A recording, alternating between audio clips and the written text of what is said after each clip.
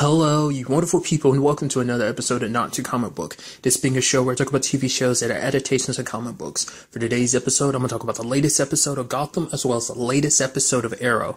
Like always, if I'm talking about something you want to listen to, you can always look in the description down below. I include a time when I start talking about each of the respective shows. So, for example, if you want to hear what I say about this week's episode of Gotham, you can skip to what I say about this week's episode of Arrow, but the first thing I'm going to talk about is this week's episode of Gotham. A very good episode. A lot of stuff goes down in this episode. We have the resurrection of Ra's al Ghul, which is kind of interesting because I thought, because I still wasn't clear on what his whole motive was, like getting Bruce to kill him. I thought that, like, I figured it was all part of a plan, but I didn't know what the grand scheme of the plan was. It's like, no, like, legitimately he needed to die, and the only person that would be able to kill him was Bruce. That was what it was all about, because for him, he lived for such a long time, and it's like, okay, the league's become corrupt. It's not what it should be, so he did leave everything intentionally for Barbara, because he thought, what he saw in her. Obviously, later on, he tries to play mind games with her. It's like, no. Oh, that person, you think you or her? Oh, she's not special. She was just some whore. But it's like, obviously, she means something to you because you drew that painting and you still kept it. That seems like that's something from a lifetime ago. Many lifetimes ago in your regard. But it's like, obviously, you kept it. So, but obviously, he just needed to say what he needed to say to get into Barbara's head. But because Barbara wasn't reconstructing the league like you want to do. Like I said, it's just kind of interesting when you compare this league compared to the one in Arrow, because it's like, it's just kind of an interesting, like, because it is interesting that it's kind of entering a civil war situation between the two different sides. Obviously, there's a side that wants Ra's to lead, and then there's the other side that wants Barbara to lead, so.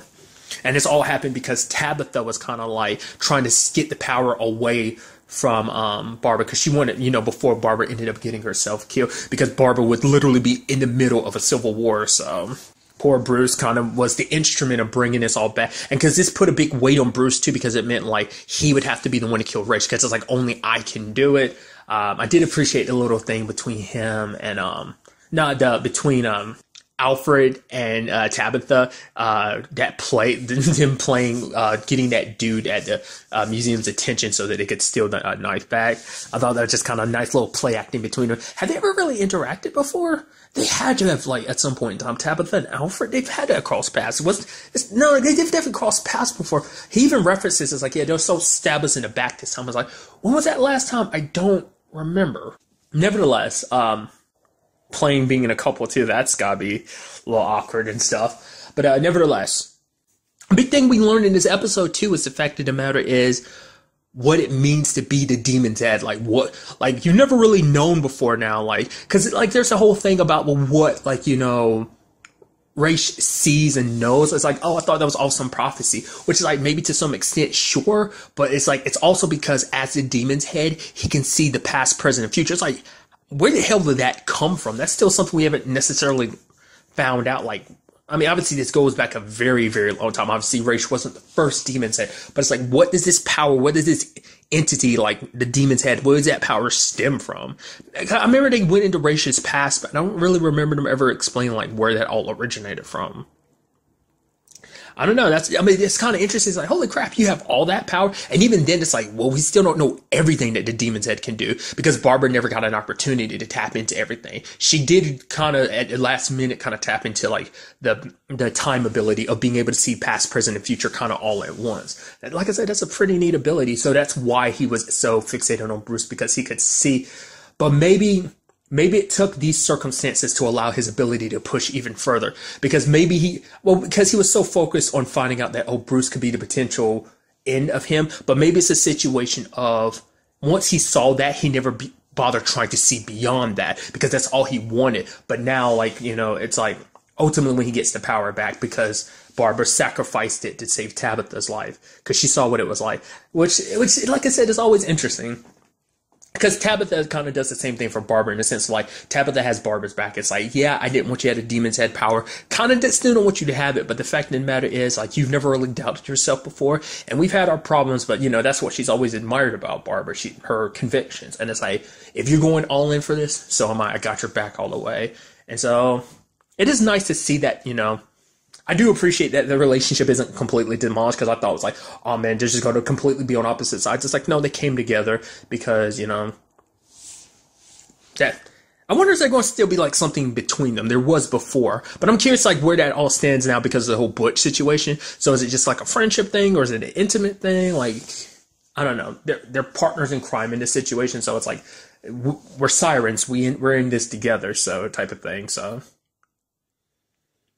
I mean, Selena kind of bailed out because she's like, really? I handed you the knife because I thought you had a greater plan. It's like, no, you're just going to draw him in and stab him. Really? That's your plan? Because for her main reason for doing it is because she didn't want Bruce to have to live with that. And she brings up the good point, too, because it's like, Bruce nearly fell apart the last time when he thought he killed Raish. It's like, yeah, I mean, because that's what I was thinking. Like, would it undo what Bruce did before? And I don't think it necessarily undoes it, but I think it's going to motivate him to never cross that line again. He was only doing it this time because he felt like he has to, because it's like Raish is a darkness that cannot be left unchecked.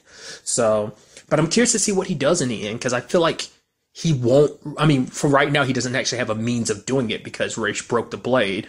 Which I guess is one of those situations of like maybe some of like the magic behind the blade is still there, or maybe like it's kind of like a spell where like the entire blade has to be fully intact for the magic to kind of activate and allow someone to kill Raish. I don't know. Because Selena ended up bringing up a good point in this episode, and it's like, the fact of the matter is, like, who cares about Side? Because it's like, oh, her loyalty is kind of being split between her Bruce and her loyalty to Barbara and Tabitha. But it's like, why do there have to be sides in this situation? Which is kind of interesting, because it also fits Catwoman so perfectly, because she fits that. She is between that lane between hero and villain. She always skates that area, that gray area, and I think that's kind of a nice touch. You know, like, not completely shoving it in your face, but kind of recognizing that. I mean, that's always been an aspect of Selena's character, but I feel like it's really shining through in this, because it's like, there's a bigger threat we have to worry about, which I think that's going to be something we see kind of continuing forward too with this whole situation. I mean, what's interesting about that, and it's kind of what I was bringing up earlier, is the fact is that Raish is back, and he does like Bruce. He sees what Bruce's life could potentially be.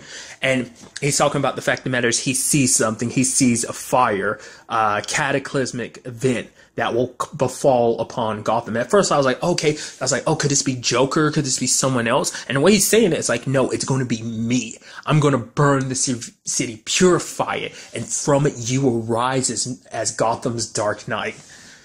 If you survive it, that is. And it's just so interesting, because I think he sees what Bruce could become, and it's like, it intrigues him. It's like, I'm going to be the one that pushes you to become who you're destined to be, which has always been something before, but I think now, after everything that's happened, after the path that Bruce has taken so far, I think Raish can see it a lot more clearly, because he's not so motivated by his own death anymore, that he sees Bruce's future, you know, so... By what, I guess like, that's also going to include the Civil War, because like, even though Barbara is no longer the demon's head, the Sisters of the League follow her, because it's like, no, like, the fact is, you fought and you gave up those powers for someone else. You didn't just fight for yourself, you fought for someone else. You gave up those powers to protect Tabitha, and for that, they will serve her. So, Barbara isn't out of this fight yet. And neither is Bruce. Like, both of them, Barbara more so because she feels like it's her destiny, which I am curious to find out more about. I want Raish to kind of explain like what that is about. Is Barbara a reincarnation of that lady from that? I mean, he went out of his way to choose her amongst anyone. I feel like I legitimately thought the one he was aiming for was Bruce, but maybe he thought like, I can't get to Bruce. You know, maybe even then he knew it was never going to be Bruce's destiny, that it was supposed to be Barbara's. It's like, oh, here I am. I meet this woman who looks like someone I knew in the past. So, I don't know. Hopefully Rachel kind of explained that later on. It also sucks too, because like Bruce and Selena were about to kiss, and he's like, "Oh, sorry for interrupting." I even love when Barbara stabbed him with a knife initially. He's like, "Ouch!" And it's just kind of like, I forgot that he kind of has a little bit of charisma to him. Like, he's kind of a jokey villain, which I really appreciate. Because my only experience with him has been, obviously, him from Arrow, and even, like, the Batman animated series from the 90s. He was very jokey. No, he wasn't even jokey in that. Like, from my recollection, which is, I barely remember it, he was kind of a serious dude. So I thought it was kind of nice to add some levity, and just to, like, his darkness, and just kind of, like, I don't know, you know that charm, that evil charm, where you just, like, when they have, like, a devilish smile on their face, you're like, ooh, I sense the bad guy in you, and I love it, type of thing. I don't know. That's just kind of how my mind works on those situation, but still. very interesting developments. Like I said, learning more about the demon head in that regard. Because I didn't know something else came with it like that, besides the whole, like, oh yeah, like, I mean, the immortality thing stems from, like, the Lazarus pit, I'm assuming, but maybe it also stems from the demon head, too. Maybe it's like a 1-2 thing where it's like, the Lazarus pit can heal your wounds. It does. Well, because the fact that, because you have to continuously drink from the Lazarus pit to keep up the immortality. It definitely heals wounds, but, like, I don't know. Maybe maybe in this continuity, and maybe it's just in Batman continuity altogether, it's not just about the Lazarus pit. Yes, it can heal wounds and bring people back from the dead, but, which is kind of interesting. Why? I guess because it is kind of like a curse/spell, like Bruce killing him meant Bruce was the only way to bring him back. No, even the Lazarus pit wouldn't. Because we haven't seen it since, like, season 3's finale. That's the last time we've seen the Lazarus pit. So I'm like, did they move it? Like, what happened with that? Did it dry? Because I don't remember. Did it dry up like when Raish died? Like, well, no, because then, like, the main source could have dried up, but it's like, but then there's the one that Bruce and Lucius had that Ivy Soul. So it's like, obviously it's not completely gone in that regard. Maybe it's just, I don't know, hidden. Like I said, maybe they moved it and it's just hidden away. Maybe it just comes with the demon's head's abilities of being able to kind of, like, wherever the demon head is, the Lazarus pit follows, and kind of like is like a mystical, mystical magical pool. I don't know.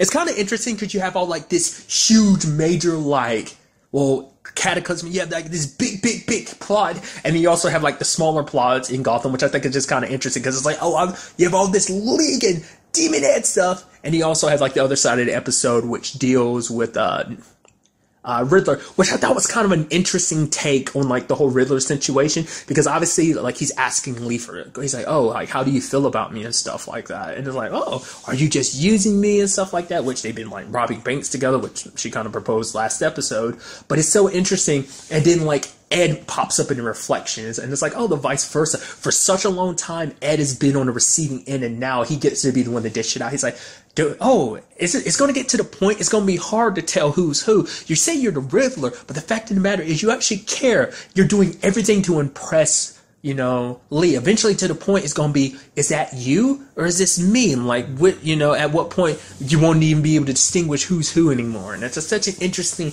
take on his character. Like I said, it's always been the Riddler, that darker side of him kind of taking over. And now we see that Ed is kind of fighting back in a sense of, like, I'm still here, so. Because he still hasn't found that complete and utter union. Maybe this will be the season where he does find it. It seems like we're etching towards that, potentially. Because I love that even Oswald is like, really, dude? Come on. Obviously, she's just using you. You can't be that much of an idiot. Which, after that conversation, he's like, no. I've got to get rid of this. I'm going to bury Enigma forever. And so he wants to work with Penguin and Grundy, Butch. But it turns out that's a double bluff. And it's like, wait, what? Which is kind of interesting. It's so weird because the fact that you have Riddler being like, you come after Lee, you're coming after me. And it's like, oh. Even after everything they've been through, he's still kind of like, yeah, I don't want a problem with you, Oswald. Know that this isn't personal. This is just me doing what I want to for the woman I love. And it's like, oh, that's sweet. But it's like, huh. Which is kind of interesting because of, like, the back and forth him and Oswald have always had. But I guess that's always been Ed, never the Riddler. So kind of separating that difference. But even Lee's like, why are you doing that? He's like, the fact that, and he points out something I thought was so fascinating.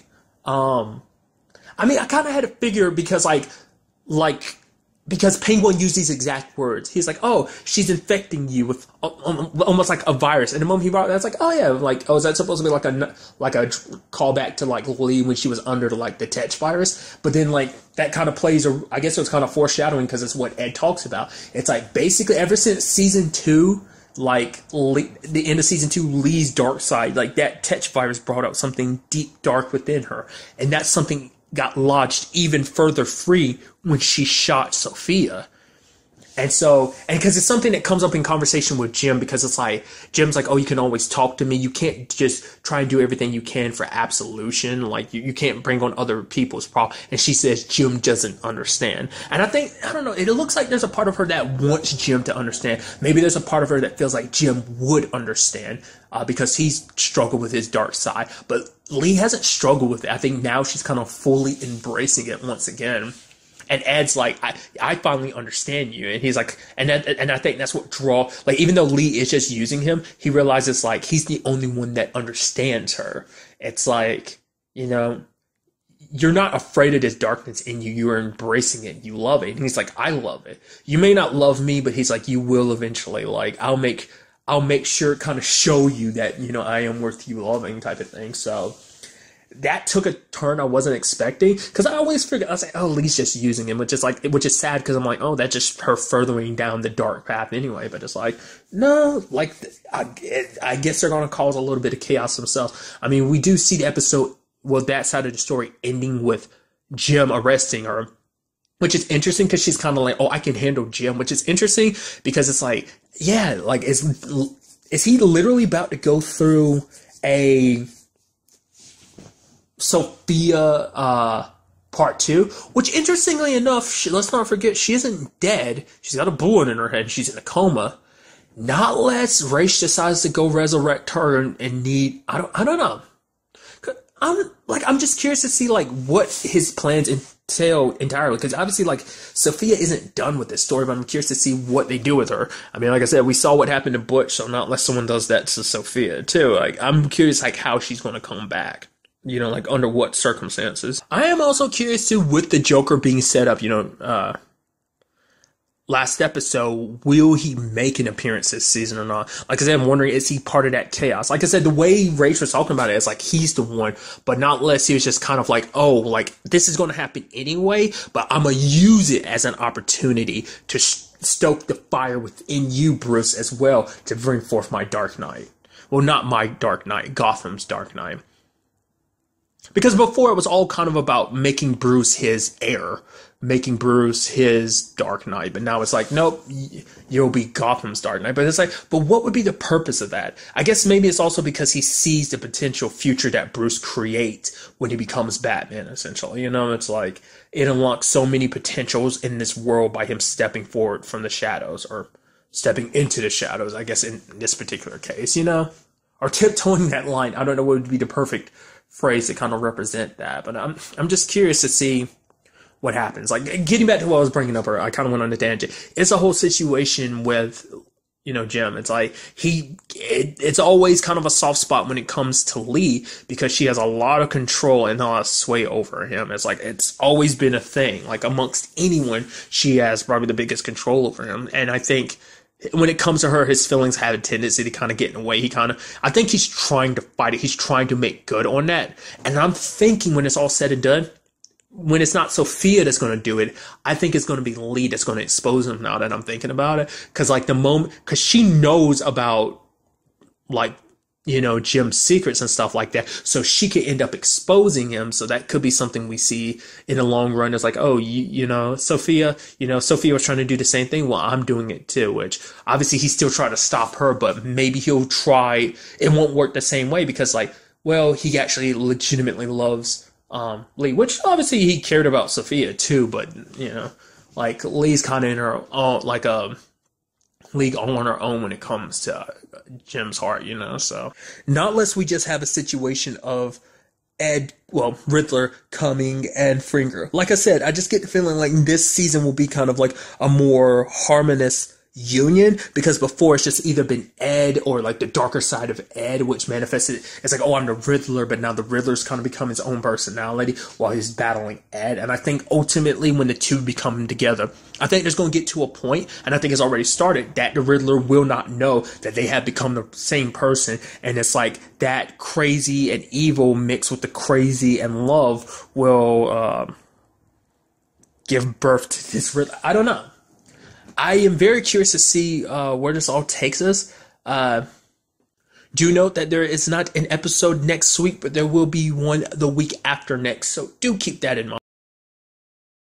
And now moving on to this week's episode of Arrow, a great episode. I love what they've been doing with this season, like a lot of different directions they've been taking. Obviously, this episode being a prime example. Like, for one, just talking about the title card, like with the Yeah, like, obviously they've been doing a lot of interesting things with it, like constantly changing it. And this one they did another change and they made it just a dragon. Because this entire episode is revolving around Diaz. I mean, him and Laurel. Because it's so interesting because the show has never, like, gave a villain their entire episode. I mean, literally, because I was actually wondering, I was like, wow, is this going to be an episode that literally doesn't have Oliver in it? And he's in it for, like, a couple minutes, but I'm like, oh wow, that's so interesting. It's like, because I thought that's what this was about to be. It's like, was it the episode he doesn't pop up in?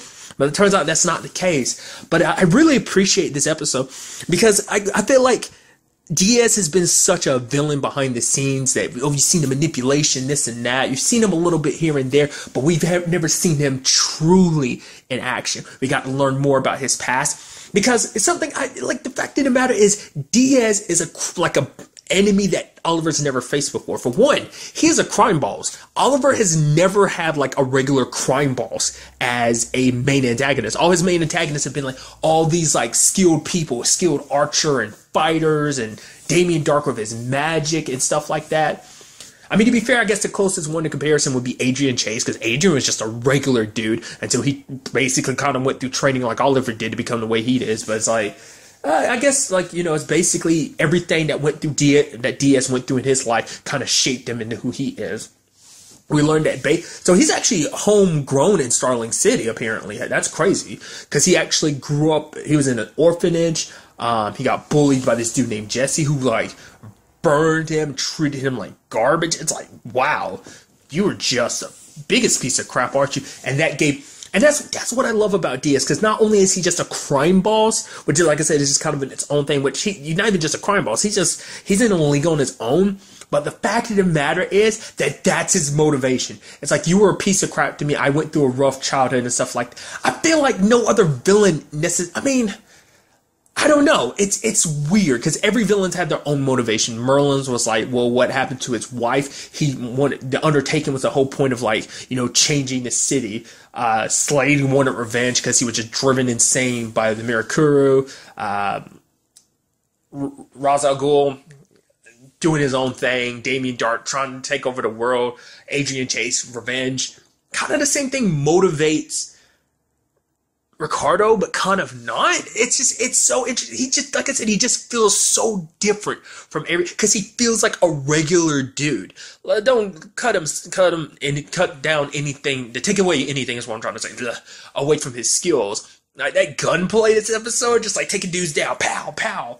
And his favorite move seems to beat the crap out of people with his bare fist. Like there was that dude near me, and he beat him down a couple times, and then shot him. I was like, what the fuck? Why did you just it's like, because I think that was something this episode also showed too, is he has a short temper. I feel like that's something we've never witnessed until now, like, because he's always been cool, calm, and collected, like everything going according to plan. But it's like, this is also a nice way to see more of our, like, and like I said, get to really know him, because he does not like to lose. It's like, if things don't go his way, he has a short temper and he just gets super pissed.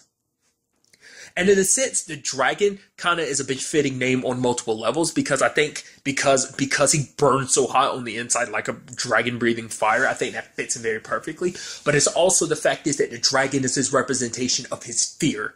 Like all the fear that he lived in his life because of Jesse. Jesse put him through hell, and that fear, he held onto it for so long that he manifested it saying it was a dragon, and that dragon's been with him his entire life. It's actually the only thing that he's ever had over all these years. And so basically it seems like all Diaz's plans of everything with Star City was just the first step. The next step is to join this like huge, I guess, kind of like cabal like organization known as the Quadrant. I feel like I'm saying that wrong. The Quadrant is what I'm trying to say. I kept saying it. I would say Quadrant. The Quadrant. Nevertheless. What's kind of sad is, like, that one of the dudes he went to actually was like, nah, I'm not even going to bother telling the rest of the group about your plan. I'm basically just going to take advantage of all the groundwork you've laid at Star City, and I'm going to kill you. So it's like, that whole thing ended up being a setup. I felt bad for his son, dude, because, like, Diaz, like, sitting him in there, and when it was all said and done, unless you notice that huge blood splatter on the floor, it's like, ugh, that's, oof. Like I said, I feel like Arrow gets... Like, I feel like Arrow's never gotten bloody. Like, yeah, like I said, Oliver's taking some people down, but I don't feel like it's ever gotten bloody like this episode. There's even that dude that, like, Laurel's, attack like sit at the table and it stabbed him. It's like, I feel like this episode was super violent and super bloody. It's just, I don't know, it's just kind of interesting. It almost, I mean, to be fair, it kind of fits the tone of like, this isn't Arrow, this is the Dragon show, this is Ricardo's show right now, you know? So, but it's kind of interesting too, like a thing I couldn't help but notice in this episode, like the fact is Laurel kind of like, I don't know, it seems like on some level Laurel kind of likes Diaz. I mean, to be fair, Diaz accepts her as she is. But even though she likes him on some level, it's just like, okay, fine, we're in this together. Fine, I'll help you out, whatever. It's like, I mean, to be fair, it's not the type of situation she can walk away from either. But the fact of the matter is, there's multiple times throughout the episode when Diaz is doing his things that Laurel kind of looks away. When he's beating like that dude's son down, she kind of looks away. It's like, even with the way Laurel is, even she kind of thinks like there are points that Diaz goes too far. The whole end thing with Jesse, it's like, oh yeah, like I promised I'd settle things with you when I'm no longer a loser. It's like, that's literally his motivation. It's like, I was called a loser and I was like belittled and treated like crap. He's kind of got that street rat mentality, like kind of an Aladdin thing. Obviously taking Aladdin and going to a super dark way with it. It's just like, oh, I was treated like a street rat. I was treated like an insect, like a slave. The fact of the matter is I had to fight for everything I got. All the food, everything I've ever earned, it was by my own hands. So I bet you on some level he probably, maybe that's why he kind of wants to do what he's doing to Oliver too, because on some level he resents Oliver, because it's like, oh, you grew up in this rich family, you didn't deserve this, and you got the nerve to be out here trying to play hero. You're trying to take something that doesn't belong to you. This city is mine, it has always been mine, because it was mine to take, because I've earned where I am. Have you? No, you've just been around playing hero. I mean, to be fair, like Ricardo's gotten to this over the course of years. Like, to be fair, Oliver only got here like 5 years ago, you know, so. Which, interesting enough too, it seems like Diaz has been planning this since then too. Like his little takeover of Starling City, because he's like, oh yeah, this plan has been coming together for the past 5 years. Which kind of brings another comparison between him and the Thinker. They've literally been planning this since the beginning of each respective show, which is kind of interesting. I also thought it was kind of interesting, too, that Laurel made the comparison to Zoom. She's like, you remind me of the guy who brought me here. Because Zoom is one of those antagonists who was filled with nothing but hate. I mean, I guess the same thing could be said about Adrian Jace, too. But even then, it's just like, I think, not to the level of Zoom and Diaz. Like, their hate is on a whole nother level. It consumes them. It's like, that's all, because no matter how much he's accomplished on his own, until he killed Jesse, even when he got the title, like, oh, he's at the table, because that dude was like, oh yeah, you're just a thug, you're a loser. The moment he got the word losers out of his mouth, Ricardo put him down. It's like, ugh. Kind of saw that coming. Because it seems interesting. I kind of get the inkling that Ricardo isn't just going to stop there. I think he's going to take over that entire group. Because the fact of the matter is, they're kind of like, oh, well, we're calculated, and you're just kind of like all over the place. Because it's like, because even Diaz is like, oh, what you look at what's happening in Star City, you think it's a little chaotic. But it's like, no, it's dysfunction. It's a well-oiled machine. Everything, that little chaos is actually planned, constructed chaos. Because I own everything in that city. It is mine. And like I said, it's just like, he's just a little kid that's just like, mine, mine, mine. I want it now, you know? And it's fascinating. Like, because his motivations are so shallow, and I think that's so interesting. He's not in this for like world domination. Like, he legitimately is just a crime boss. I love crime. I love power. Not to the same level of like, oh, I want world domination for my own twisted reasons like Damien Dark. It's just, he's in his own lane, and I think that's what makes him fascinating. But like I said, also seeing that other side of Laurel being like, yeah, I kind of don't dig everything that you're doing. Because what I'm wondering is this just because of Laurel's recent experiences that have kind of changed her to make her not really all okay with everything going down? Or would Laurel, the Laurel that got brought here by Zoom, the one that's kind of caused trouble in the past, like, would that Laurel be 100% okay with everything he's doing? I kind of feel like maybe she would. It does seem like it's probably her recent experiences that kind of have left her a little torn. She wants to play the bad guy, but I think even to a certain extent, it kind of gets a little too much even for her. But maybe that's just me. I am curious, like, when it comes to this whole situation, what Oliver's going to do. He is literally one man against what is basically an entire army. Because not only, he already had Diaz to worry about, but now he has this whole quadrant like to worry about as well. That's like they're gonna back Diaz because basically, I guess the groundwork he's laying in Star City, I guess they're planning. I guess they're gonna try and expand it and do it everywhere. I guess that's kind of the plan. Take how his criminal approach to Star City and apply it to other places and gotta take places over bit by bit until everything's under the palm of their hands. Like I said, it's an example using like the Legends, whereas the quadrant is kind of like, oh, we're kind of scalpels. We kind of stay undetected, but we do little slices here and there, but we're surgical and precise. We're disciplined. You are like a chainsaw. You were just slashing and slashing away, which kind of, once again, fits his personality very well too. So it's just crazy. Once again, the odds just keep stacking more and more against Oliver. I mean, and since we're bringing that up, it's the other side of the episode, which dealt with Felicity mainly. She's diving headfirst into this whole Helix thing, because this is where Curtis ends up finding out about Team Arrow's situation. It's like, oh yeah, Oliver kind of fired me. Wait, what? Yeah, what about John? John kind of quit like a week before that. And it's like, whoa, what? And even Curtis has to admit, like, on some level, he kind of gets a little joy out of it, which I'm kind of like, if I could, I'd stick a middle finger up to you. That Curtis, like, I get it. Like, Renee's situation, like, once again, it's like, I'm very defensive when it comes to Oliver. It's like, yeah, it sucked on both ends, but it's like, that was, like, I'm curious to see when it comes down to what does Renee say. I guarantee you, it might be a situation where Renee's like, honestly, I don't blame him too much. Like, he gave me a chance, but I came at him. Once again, he came at Oliver with an axe. It's like, maybe you can make the argument like, oh, he wouldn't hit you that. I don't know, man. I just don't know. But because it actually took, like, I didn't, like, my initial thought was, like, obviously from the beginning, it's like, oh yeah, like, she's like, I need this to work, Helix working out. Because for her, it's like, for such a long time, being Overwatch, like working with Oliver, being part of Team Arrow, which she's like one of the OG members, obviously, like it's been such a big part of her life. She felt like obviously they were doing great stuff. They were doing good.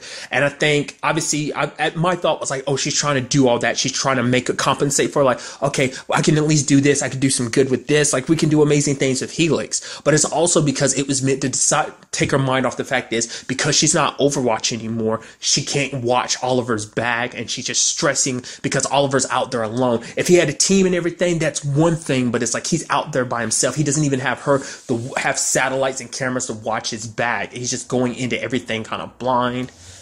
But to be fair, once again, Oliver has done this before. Like he started this by himself, which is like obviously he's probably a little rusty considering the fact he's always had someone having his back, but still, he is capable.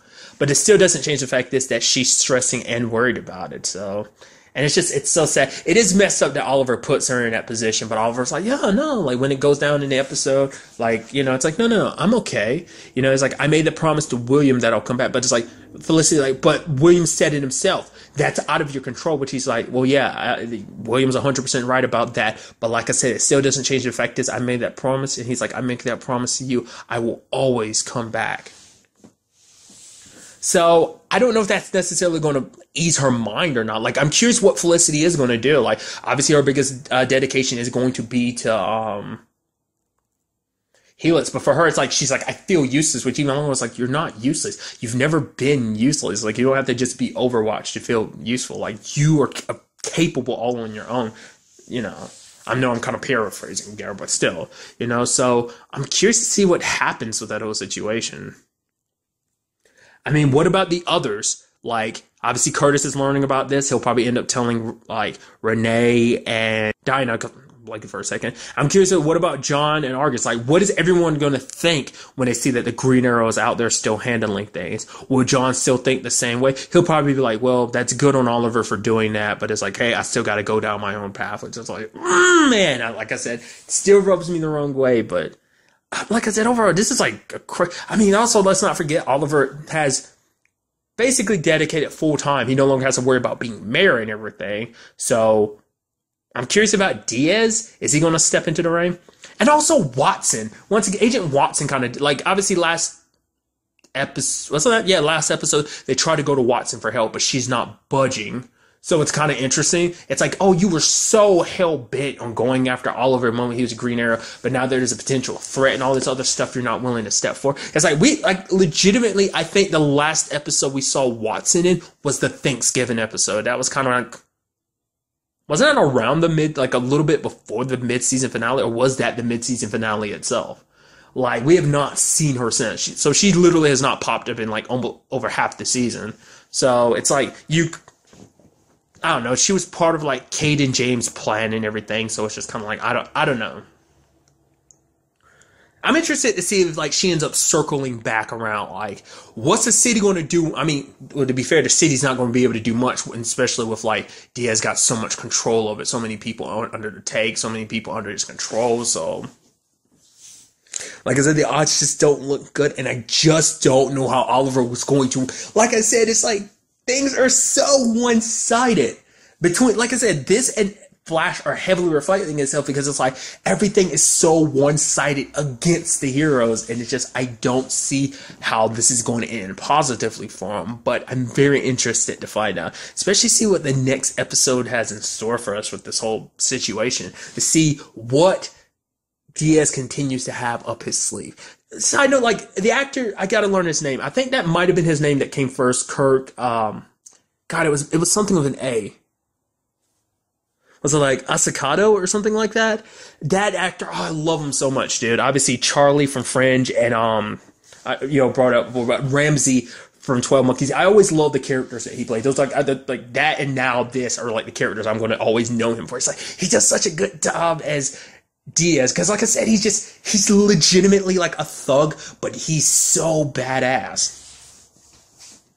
And vicious and very violent. And so, I don't know, it's just like I said, because most of his opponents have been violent and vicious a little bit, but never to the extent that Diaz is, because everyone else has always been calm, cool, and collected most of the time. He is some of the time. He talks about the long game and stuff like that, yet he has the shortest temper. Maybe that might ultimately be his undoing. That might be something that Oliver can use to kind of disrupt him. Like, obviously, it's so interesting, too, because, like, he dismantled Team Arrow, but it seems like if you push the right buttons, you could dismantle him so easily, too. But maybe that's going to be the ultimate key to kind of figuring this out. It might be, like, Oliver would have to get the Quadrant to turn on Diaz, like, to kind of, like, stifle his power and stuff like that. Maybe Laura would help in the end. Maybe she'll ultimately come clean to Lance. It's like, okay, honestly, I've been playing you all along. I've actually been working with Diaz, but he scares me. Because there's no backing out of it now. Like, she's kind of neck deep in that situation. So, like I said, things might not be the way she wanted them to be. So, I do not know. We will just kind of have to wait and see how everything plays out in the next episode. But really, that's all I want to talk about in this episode. Till the next time we meet, be happy, be safe, live life to the fullest, and enjoy it. Good day and good